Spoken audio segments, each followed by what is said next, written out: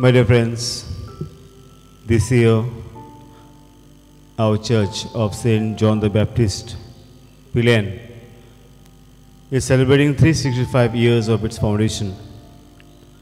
We know that this number is a very significant number as it signifies the number of days in a year. Though it's not a jubilee, but this year is very significant for us because our church enters into a very significant year. And in view of this, we have chosen something unique this year.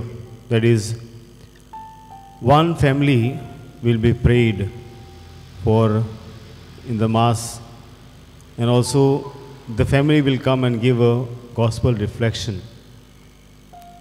So it's like throughout the year, all the families that are there will be prayed for.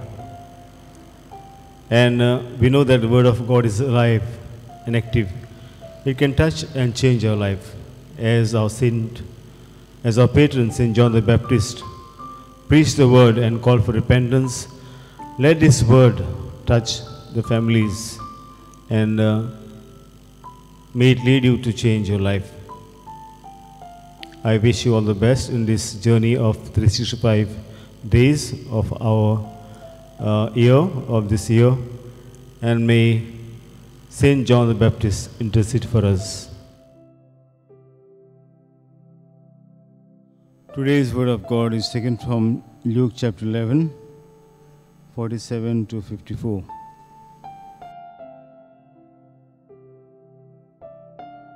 Woe to you, for you build the tombs of the prophets whom your ancestors killed. So you are witnesses and approve of the deeds of ancestors. For they killed them, and you build their tombs. Therefore also the wisdom of God said, I will send them prophets and apostles, some of whom they will kill and persecute, so that the generation may be charged with the blood of all prophets shed since the foundation of the world, from the blood of Abel to the blood of Zechariah, who perished between the altar and the sanctuary.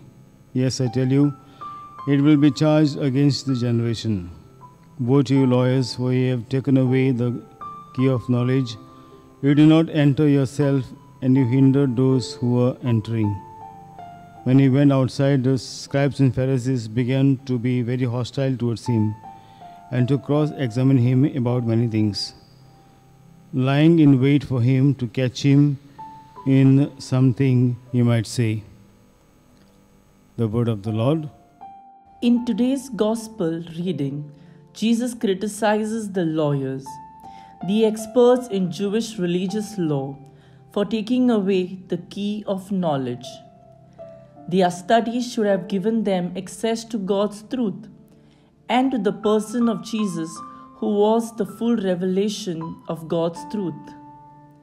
However, not only are they in the process of rejecting Jesus, they are also influencing others to do the same. In the words of the Gospel reading, they have not gone in themselves and have prevented others going in who wanted to. Jesus was always very critical of those who were an obstacle to other people coming to faith in Him, who prevented others from coming to discover Him as God's truth for themselves. If, like the lawyers, we do not go in ourselves, if we are not trying to come to Jesus ourselves, that we also the cause of, then we will not be able to lead others to Jesus, and may well find themselves that we also the cause of preventing others from going to Him. The reverse is also true. That is, as we grow in our relationship with Jesus, we make it easier for others to do the same. We have an influence on each other's faith in one direction or another. If we are trying to grow in faith, we won't necessarily lead others to the Lord. However, if our faith is growing ever weaker, we certainly won't lead others to the Lord. Therefore, our primary responsibility is to go in ourselves in the language of the gospel reading. Having done so, we can be sure that the Lord will find a way to work through us to touch the lives of others. Loving Father, we thank you for this beautiful church as it celebrates 365 years of its foundation. May each and every member of this parish be blessed with good health, peace, and lasting happiness.